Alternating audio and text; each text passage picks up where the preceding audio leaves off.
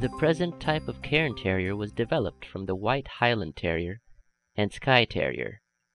The Cairn Terrier is considered one of the earliest working dogs in Scotland. It was used mainly as a ratter and catcher of vermin. It hunted prey that hid beneath huge rock piles called cairns.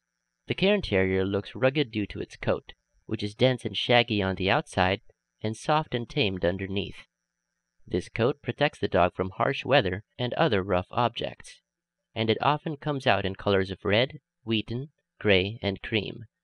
Some coat colors also appear in brindles of black, white, and black and tan.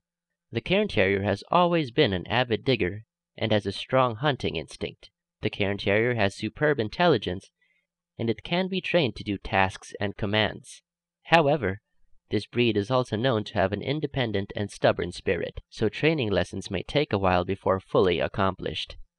Though the Cairn has a mischievous side, only positive and gentle reinforcements should be done in order to avoid hurting the feelings of this small, lovable animal. Today, the Cairn Terrier can often be seen living amongst humans in small apartments or big households, and it is adaptable to children.